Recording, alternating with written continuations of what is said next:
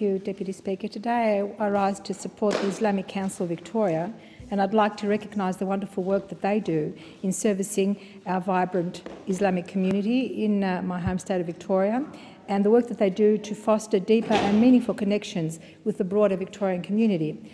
And I especially want to point out the important work that the ICV does in strengthening relationships between First Nations people and the Muslim community.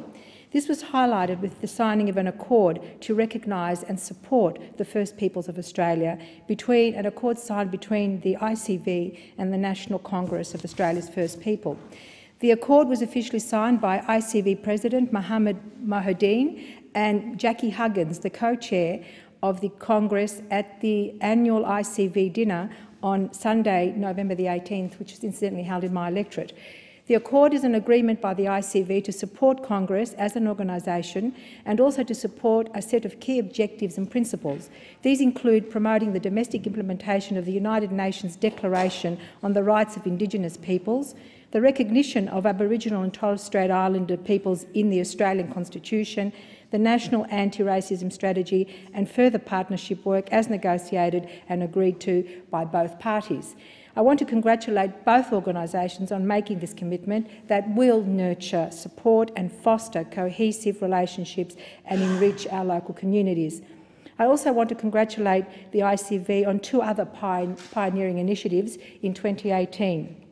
The first is the creation of the Jackie Huggins Humanitarian Scholarship at La Trobe University. This scholarship is available to a recently arrived Muslim refugee student in need of financial assistance.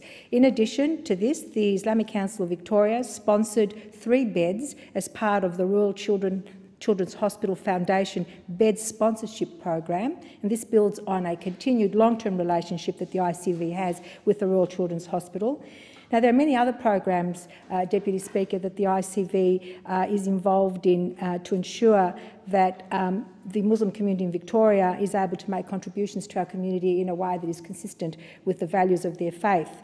But I do want to, in closing, say that Neil Icahn, who's the retiring CEO of the Islamic Council of Victoria, is not only a long-time constituent of mine, he's a very good friend of mine, but he has been at the helm of the ICV for over a decade. He has led it into great to grow from strength to strength. He has been a champion of multiculturalism, he's been a champion of interfaith activities, and he has been a wonderful asset to our community, and I look forward to working with Neil in whatever he chooses to do into the future, and I congratulate him.